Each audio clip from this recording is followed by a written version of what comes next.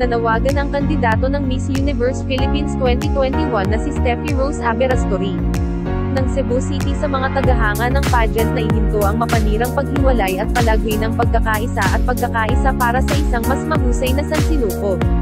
Ginawa ni Steffi ang reaksyon matapos na ang ilang mga netizens ay inangkin na siya ay isang taga-suporta ni Pangulong Duterte sa isang runway stint sa bagong konstruksyon na CCLEX sa Cebu City. Hindi tinanggihan ni aminin ng beauty queen sa Cebu ang mga paghahabol ng ilang pageant fanatics.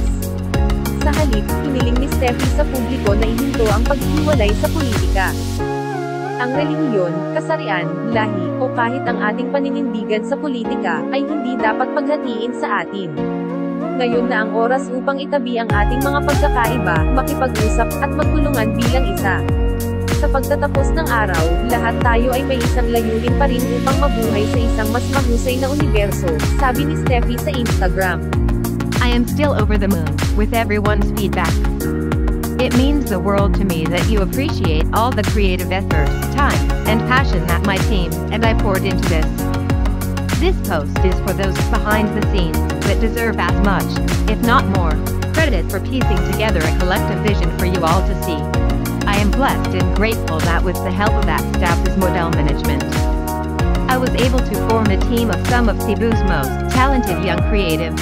Sleepless and in heavy protective gear, we trekked to our breathtaking venue at 3 a.m. to try to catch a sunrise, but unfortunately, due to the sheer size of what will soon be the Philippines' longest bridge, we just missed it.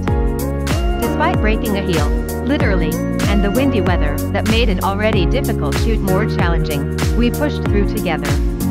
Everyone's commitment and drive, along with my stylists being prepped for even a broken heel, pushed me to give my very best.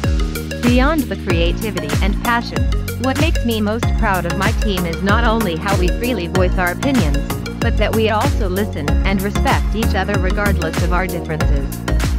It's dialogue and humility that make the dream truly work. That dream is formed from all of our backgrounds coming together. Religion, gender, race, or even our political stance shouldn't divide us. Now is the time to set aside our differences, communicate, and work together as one. At the end of the day, we all have one goal, anyway, to live in a better universe.